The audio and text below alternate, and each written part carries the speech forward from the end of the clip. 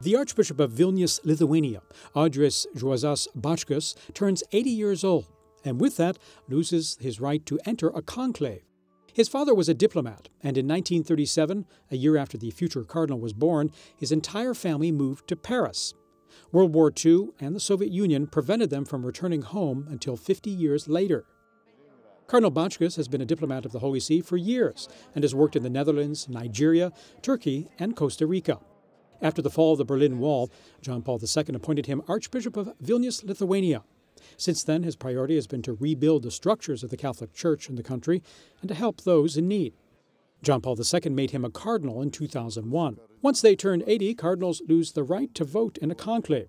The current number of cardinal electors stands at 119.